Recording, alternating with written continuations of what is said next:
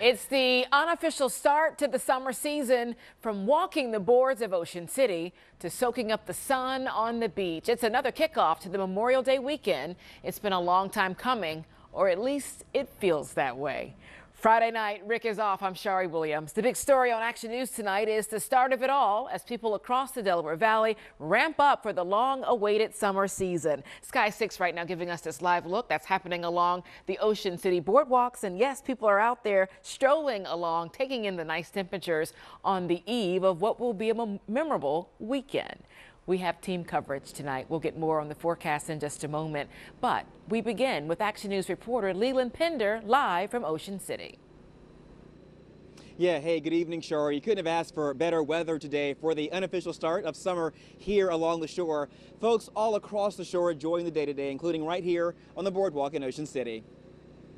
It's great down here, always a fun time, you know. It's the unofficial start of summer on the Jersey Shore. Rain cleared out earlier in the day and great weather drew out the crowds.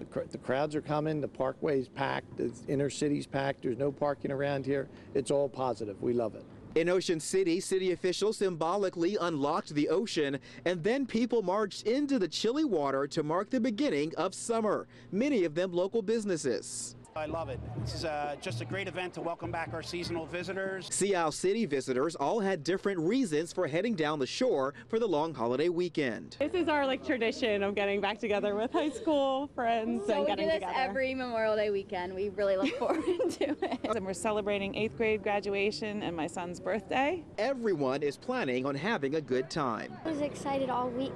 I'm gonna do a lot of beach. Tanning on the beach. We do the beach every day. We're going on a boat tomorrow. In Stone Harbor, several people said stopping by Springer's ice cream is a must. I love getting ice cream from Springer's and it's really good. It's the best ice cream shop here. It's like homemade ice cream. It's just really good. Nice cool nights, patio and outdoor dining, and more people on foot than in a car.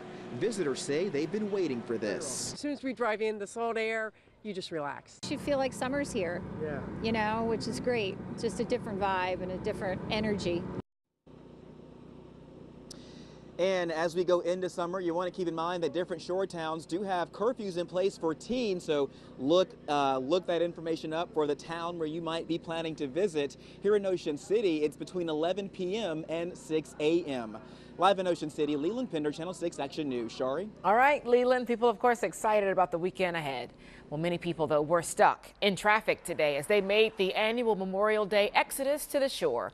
AAA expects 465,000 people in our area alone to hit the road for the holiday weekend. That's up 4% from last year.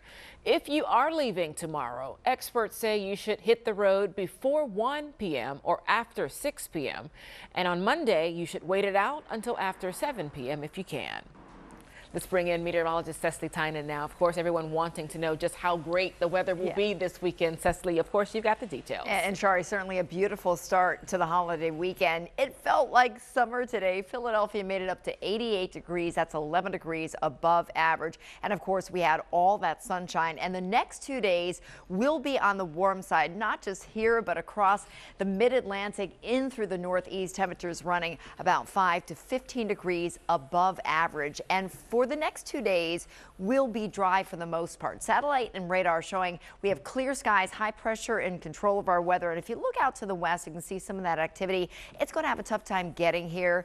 An isolated shower could sneak in Sunday afternoon, Sunday evening, but most of Saturday and Sunday will be rain-free, so enjoy it. Tomorrow, partly sunny, highs in the mid-80s, but low humidity again on Sunday. About the same with the temperatures, but we add the humidity with a threat of a spotty afternoon thunder shower. And actually, the weather on Monday may help with the traffic jams because it looks like it is going to be rainy, so a lot of people may be taking off a little bit earlier. Very humid and unsettled. We have some scattered showers in the morning, evolving into thunderstorms in the afternoon. I'll show you future tracker with the advancement of the wet weather. It also runs down the shore forecast coming up in the 7-day forecast, Shari. All right, Cecily, we'll be listening, and be sure to download the 6 ABC app for the holiday weekend. We'll keep you updated on the chance for rain and the travel rush, along with information on what businesses will be open or closed for the holiday.